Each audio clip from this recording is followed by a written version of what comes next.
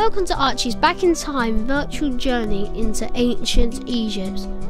I chose this landscape because I was looking for big sandy rocky canyons, just like the Valley of the Kings. There's a river nearby just like the Nile.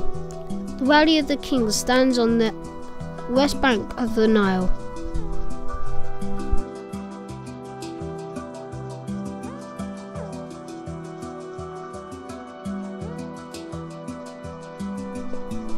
This is Howard Carter's tent. He discovered Tutankhamun's tomb in 1922.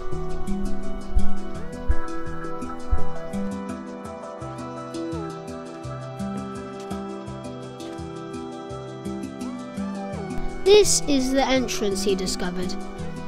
This sign marks the entrance today. As we walk down the steps, the first room we come to is the antechamber.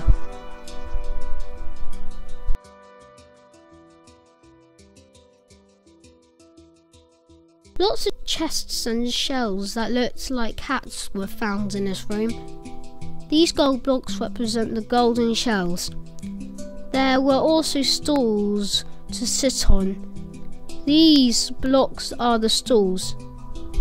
The annex room was named by Howard Carter. It contained board games, lots of pots and wine, oils and food. When Carter found this room, it was really messy because not long after Tutankhamun was put in his tomb, thieves broke in and looked for jewellery.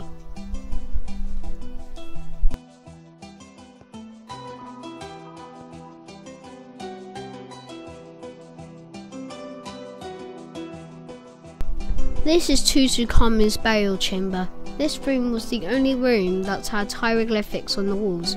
The only other marks were on the entrance steps. This is the northern wall.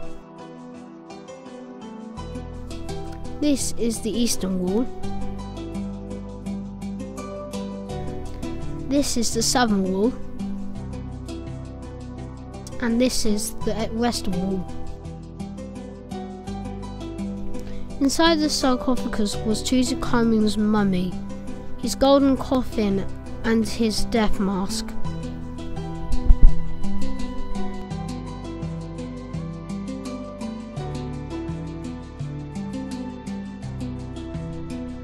The treasury had a wooden shrine covered in gold. Inside it were Tutankhamun's canopic jars containing his lungs, intestines, stomach and his liver.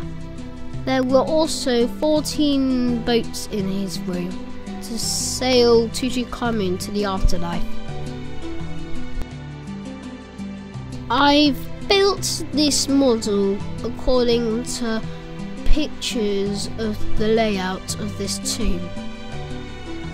I hope you enjoyed this virtual journey into ancient Egypt.